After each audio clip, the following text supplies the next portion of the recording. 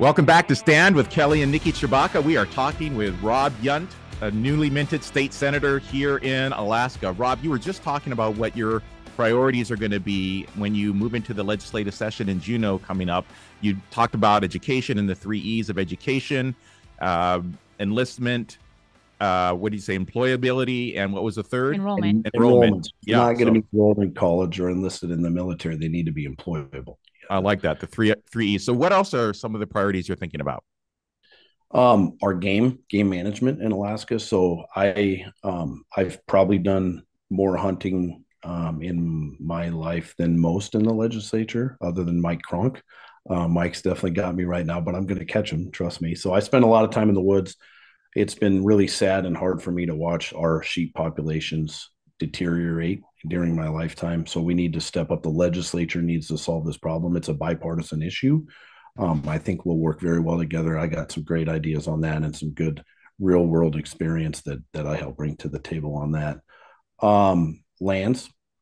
The state controls 60% of the Matsu borough. The feds control 60% of the state. And so all of the boroughs are having an issue with affordable housing. And you got to remember, the state of Alaska does not pay property taxes to local municipalities to help with education or roads. So I will absolutely run a bill asking the state of Alaska to give back 5% of every 5% of the acreage in every borough, municipality, things like that. Give it to the local government, give it to the Matsu borough, the municipality of Anchorage, Kenai Peninsula, borough, Fairbanks, whatever. And then they can turn around and auction it off to the citizens, which will bring down the cost of land and help make housing more affordable.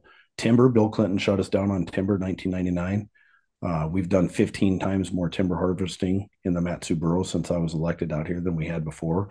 The state is ready for a match. I mean, there are so many areas. We've seen the big fire down on the peninsula a couple of years ago. There was a gentleman down there, a timber harvest guy, that had been begging the state to harvest that for years, and then boom, it all burned up. So sad, right? Now that we can self-grade lumber in Alaska, which most people don't know about, we can actually start creating our own products here and have them be legally allowable to go into homes. So we can bring down the cost of housing with that. Plus, we can create jobs. Timber used to create 4,000 jobs a year in Alaska prior to Bill Clinton doing what he did in 1999. We're down to about 60 to 100 jobs. So and we didn't even used to be able to self-grade. So I think we can go past the 4,000 jobs we used to have. So there's a real opportunity there to help our budget and our economy and fight inflation. So I got a lot of stuff that we're going to be working on. I'm very, very, very, very organized, and I have a lot of bills that I'm already working on that are bipartisan, common sense, going to help every single one of us. You're never going to see me attacking anybody. You're never going to see me trying to run radical agendas. I am going to be running common sense stuff that will help everyday Alaskans. And so, yeah, I mean, that's everything I'm hearing right now is all really commonsensical stuff, and it should be should get bipartisan support. You would think. So what I love about you, Rob, is being a person of strong conviction, knowing what you believe and sticking by it, but also just that approach of, I want to put forward things that should be acceptable and agreeable to both sides because they're good for all Alaskans. The only arguably controversial thing that I've heard you talk about that really, let's be honest, shouldn't be that controversial is boys and boys sports, girls and girls sports, boys and boys bathrooms, girls and girls bathrooms. It's going to get way better because they're starting to eat their own. Look, I have friends from every walk of life. One of my closest friends is a gay man, right? I don't care. It's none of my business what somebody does in their wedding chapel, what somebody does in their bedroom. I don't care. None of my business. And I don't think the government should care, right? But the agenda has gotten like so far left from just this crazy, minute, small group of people. And now you're starting to see them reject that because they're realizing this is radical and people are rejecting it. Girls have been voting in America for over 110 years. They've had Title IX for 52 years to give them their own sports.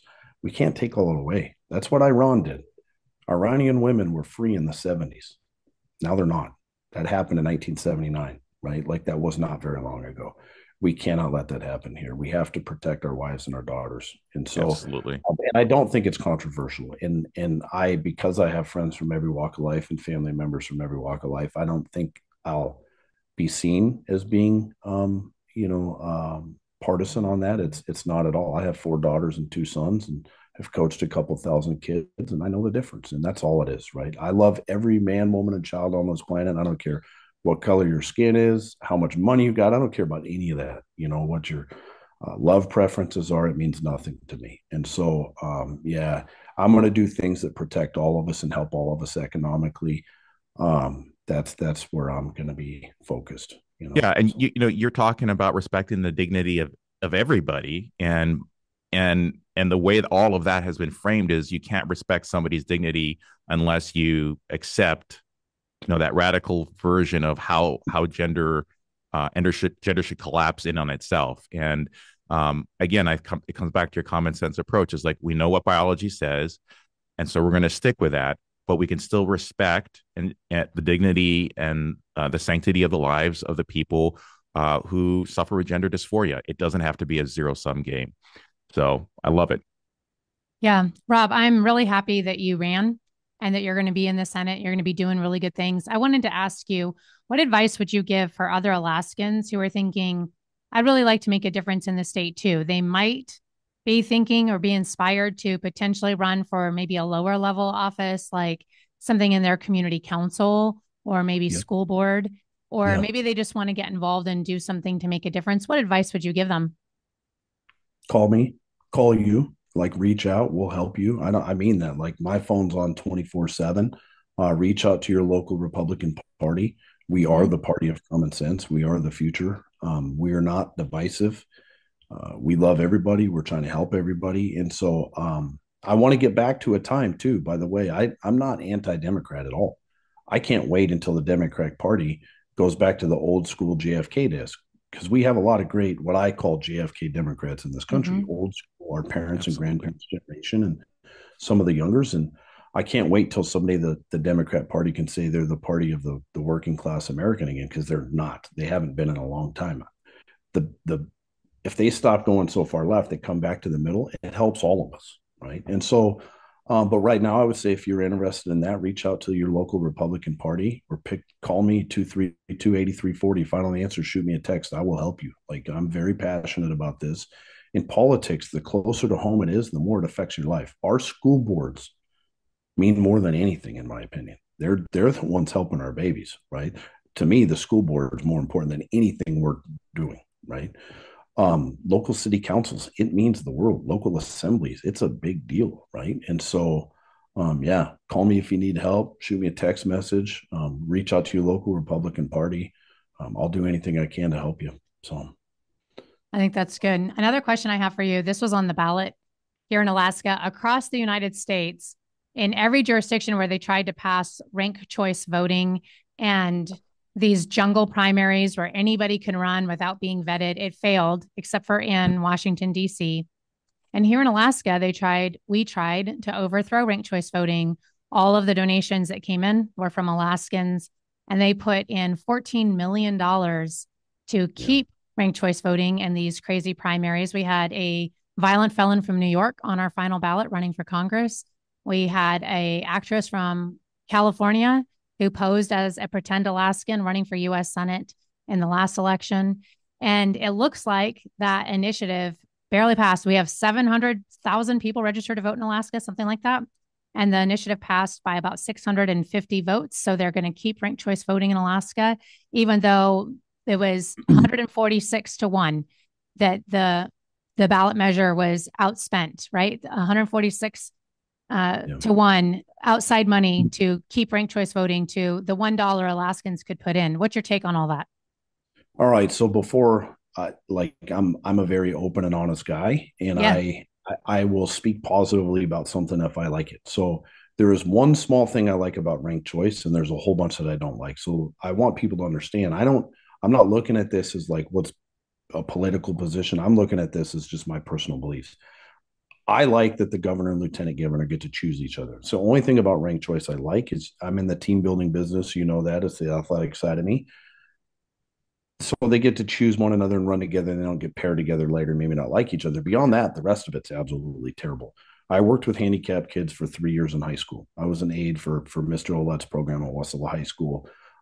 There are a lot of people amongst us that we don't know and don't realize when you're in the grocery store or driving down the road, but there are people in our society that have really severe learning disabilities, and you may not even know it, right? It's not any different than any of us. They just they have a hard time processing and stuff. And so this really is a really hard system for them to understand. The other thing is it's really hard on our elders. It's very, I love my dad, and my dad may watch this, and he'll get a chuckle out of this. If I have to text my father in his mid 70s how to remember to vote, that's not a good thing. It's not fair. It's not right. Right. And so, and we'll be there soon. Right. So you're disenfranchising when you take those two groups that I just talked about, you're disenfranchising 15 to 20% of Alaskans every day for the rest of time. It's terrible. Beyond that, it disgusts me that $14+ million from out of state left leaning organizations was sent in here by the helicopter loads to trick us, right? They should be ashamed of themselves. The fact they didn't win by 20, 30 points after spending $14 million goes to show you it's a terrible system. The only reason they won by this is because they actually made it so confusing for some people. They were telling people, if you're a veteran, you're not going to be allowed to vote in the primary after this. Are you kidding me? Lies. It lies, right? Disgusting. You'll never be able to get an abortion if this passes. Like, they brought abortion in. This has nothing to do with abortion. This has to do with, there are people out here that live amongst all of us who are darn good people, who are not that young or maybe have learning disabilities, and this disenfranchises them, and it always will. Ranked choice is not new. It's been around for 100 years and tried in multiple other states. They all rejected it because it's terribly confusing for a lot of us, right? Maybe not me or you, but it will be for us soon. We're going to get so old, it happens, right? But I'm disappointed. You've seen me run my race. Did you ever see me attack my opponent? Never once. Did you ever see me make up a lie? Never once. Did you ever see me even mention their names? I had other opponents besides the incumbent. I would never do that, right? I'm not, and just the amount of lies that came out, but these are out-of-state organizations. They don't care about you. They don't care about any person in the state. They're looking at Alaska as a cheap date to experiment and tweak new systems, work out the bugs before they bring them back to their state. That's all we are, is a cheap date to the lower 48 radicals.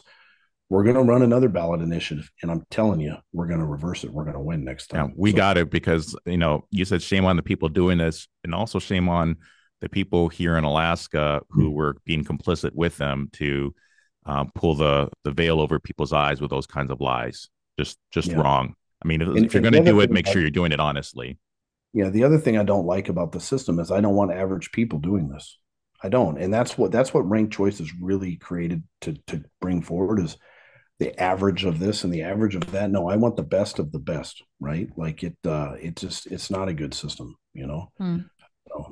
So I do hope it goes away. And it, I'm sure there'll be lawsuits, and who knows the whole deal, right? I mean, there's so few ballots separating that maybe some get thrown out. Maybe the no wins bigger. Maybe it loses smaller. Who knows? It's so close. It's 0.1% is the margin, right? The difference is 2, but it's 0.1 difference either way. And so who knows? There's going to be lawsuits and stuff. But I'm disappointed that they lied. Tell the truth. It just you like ranked choice because it helps get the left in there. Just tell the truth. Don't start making up lies about our veterans. Don't start trying to deceive people. And that's what they did. That's what disappoints me. So. Yeah. We appreciate that, Rob. Thank you so much for being on our show. Where can people find out more about you as you move forward into the Senate? What's your website? RobForAlaska.com. RobForAlaska.com. So we can keep up with Rob and support him in his ongoing elections there. We appreciate you, Rob. Thank you so much for taking a stand for Alaska. We'll be back right after this break. Make sure to stay tuned, and we'll see you in just a minute. Thank you, Rob.